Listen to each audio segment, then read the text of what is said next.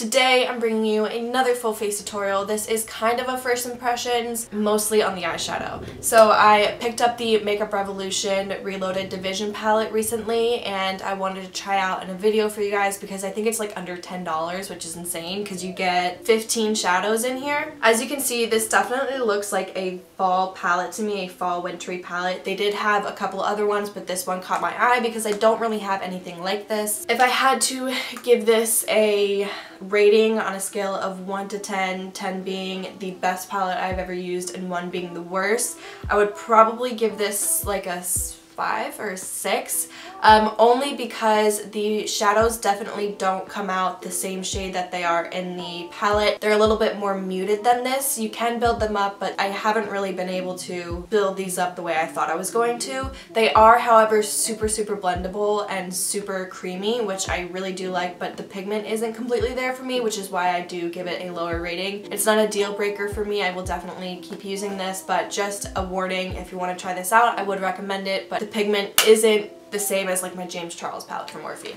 Moving on. So basically this is a full face tutorial. If you guys are interested in seeing how I got this look, then just keep watching. First thing we're doing today is priming, and I'm just picking up my Smashbox Photo Finish Primerizer. This is their primer and moisturizer in one. Sorry, I just got a text message. But I'm just putting this all over my face to prime today, and then I'm going to be mixing together my IT Cosmetics CC cream with my Makeup Revolution liquid highlighter. This is in the shade Starlight. I'm going to be blending that in with my StansOut beauty sponge, and I just wanted to show you kind of the ratio that I do of liquid highlighter to foundation. Of course, you can always go in and kind of customize this depending on how dewy you want your foundation to be, but I'm just going to be putting this all over my face and then blending it in with my StansOut beauty sponge.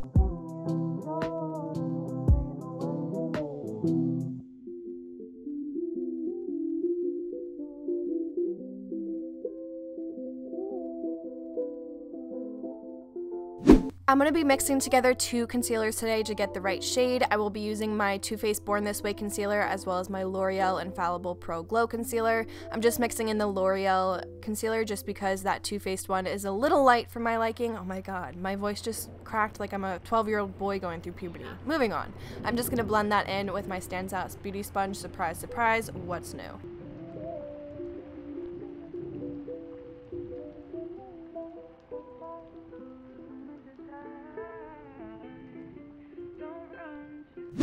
Taking my Chanel cream bronzer and my Sigma F84 brush, I'm just going to push this onto the perimeters of my face wherever I would normally bronze. If you have seen any of my recent videos, you will know how in love I am with this product. I actually don't really like doing my makeup without this lately, just because when you layer it under a powdered bronzer, I feel like it just gives such a glowing from within, like a tan look. Obviously it's a bronzer, but this has just been one of my favorite products to use lately.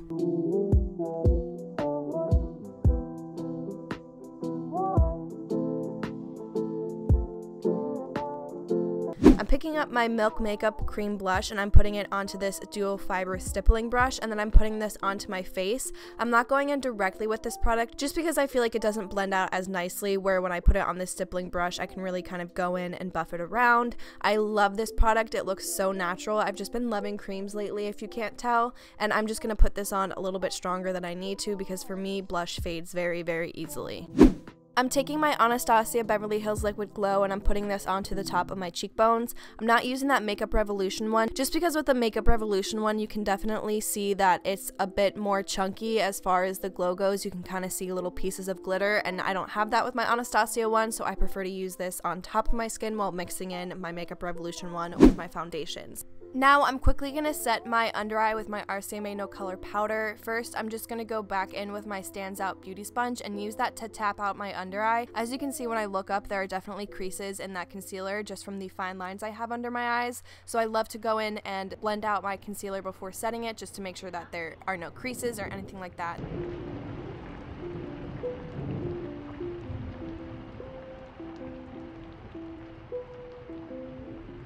Now I'm just taking my Physicians Formula Butter Bronzer and I'm putting that everywhere that I put that Chanel bronzer.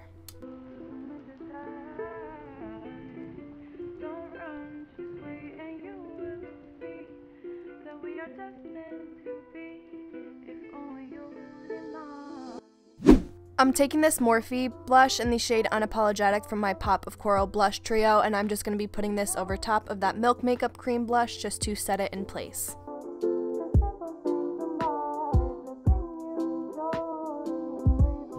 This is one of my all-time favorite drugstore highlighters. This is the Mary Lou highlighter by theBalm. Fun fact, I've actually had this exact highlighter for probably 5 years, and I've barely made a dent in it. It is so pigmented. A little bit of this goes a long way, and it's also super buildable. So I'm just putting that over top of where I put that Anastasia Beverly Hills liquid highlighter just to set everything in place and just to enhance the glow.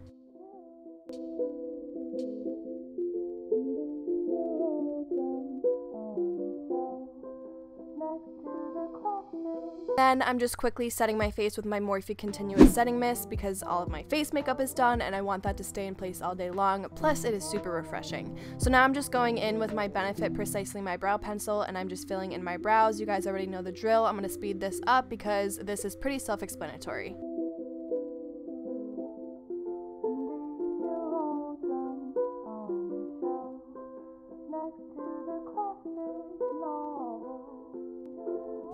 Now I'm picking up this Makeup Revolution Reloaded Division palette. I'm taking this shade right here with my Morphe R37 brush and I'm going to pop that into my crease as my transition shade. This is probably one shade darker than my skin tone. You can't really tell. All this is going to do is just help me to see where I want to put the crease shades, and it's kind of just going to set a nice base for everything to blend into.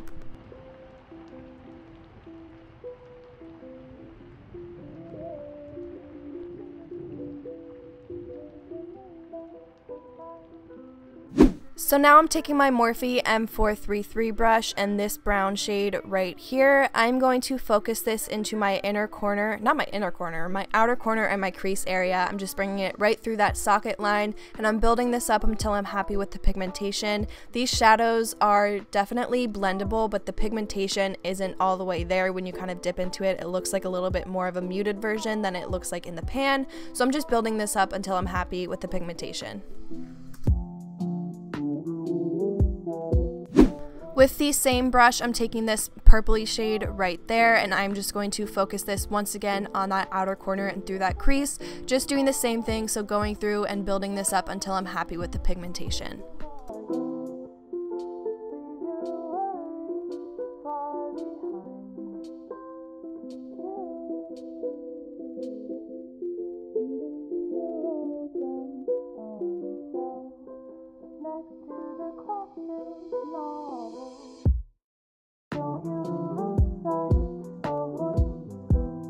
Now I'm taking this peachy pink shade, which definitely came up a lot more pink and a lot brighter in the pan than it did on my eye. I'm just going to be taking this flat synthetic brush that came with my Naked 3 palette and I'm just going to pack this all over the lid, blending it back towards that outer corner.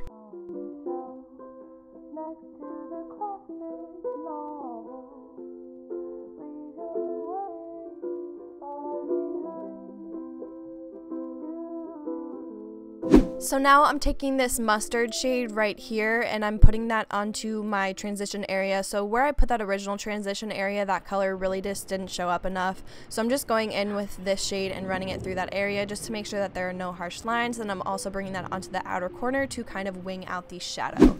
Now I'm going in with my Morphe Gel Slate Liner. This is just a black gel liner and I'm going to go in and create a wing with this. I'm going to speed through this just because it's pretty self-explanatory.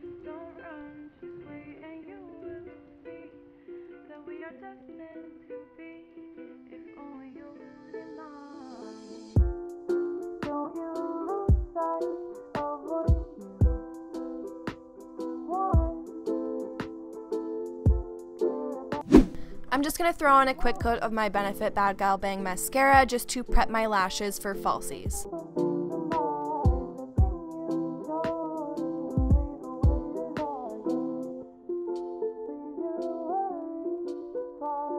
And then for false lashes today, I will be using my Tree Chic lashes in the style Fierce. This is definitely one of my all-time favorite style of lash, just because of the beautiful cat eye effect that it gives. If you guys are interested in trying out any Tree Chic lashes, you can use the code BROOK20 at checkout to save 20%.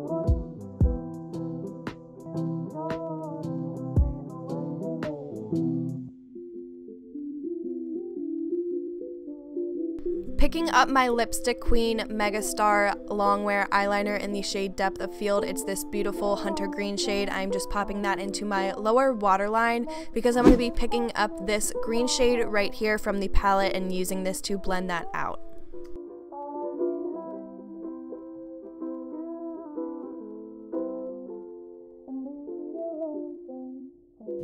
Now I'm just taking this lighter green shade right here with a separate Morphe M433 brush. I believe I have like 10 of these, honestly. This is like my #1 blending brush. I feel like you can just use it for so many different things. This shadow definitely did have a lot of fallout, so I go in later with some translucent powder to clean it up, but I'm just using this to buff out that lower lash line.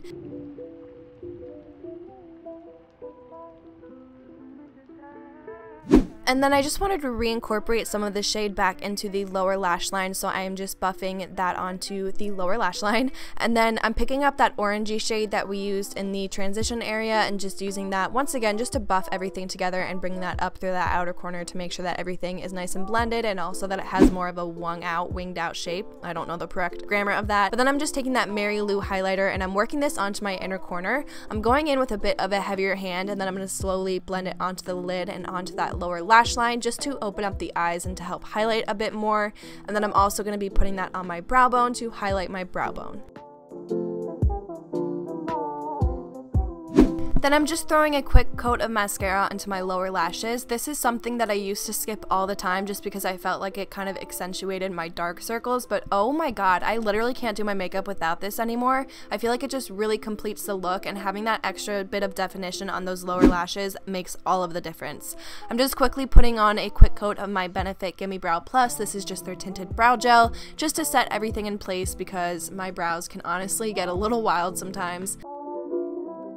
And then I'm going to be lining my lips with my Morphe lip liner in the shade Backseat Love. This is definitely my go-to lip liner. I love pinky nude shade, so this is perfect for that.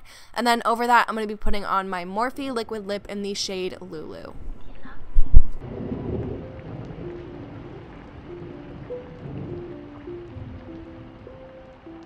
And then I felt like this lip just needed a little something, so I'm taking this Dose of Colors lip gloss in the shade Goals, and I'm tapping this onto the center of my lips.